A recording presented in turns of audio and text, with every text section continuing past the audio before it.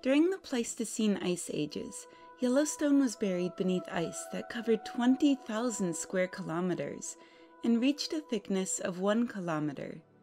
To examine the evolution of this complex, we review the history and dynamics of the Yellowstone Glacial System during the last 2 glaciations using geologic mapping and over 130 cosmogenic exposure ages.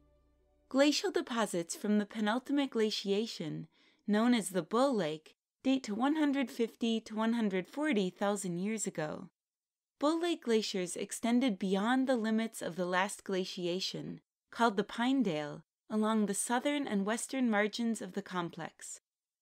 But Pinedale glaciers overrode Bull Lake deposits on the north and east sides. In early Pinedale time, glaciers reached their maximum extents around the Yellowstone Plateau.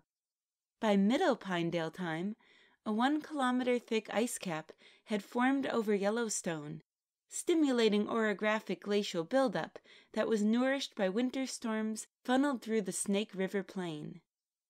By contrast, terrain east and downwind of the ice cap summit was placed in a precipitation shadow, resulting in ice retreat. During late Pinedale time, the system built southwestward toward its moisture supply, causing glacial advances in the south and west.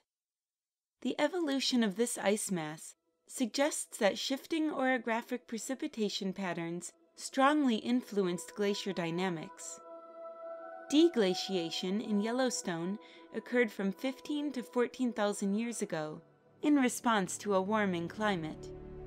Unloading of the ice cap was not accompanied by volcanism, indicating that the magma chamber beneath Yellowstone was not primed to erupt via decompression during the last deglaciation.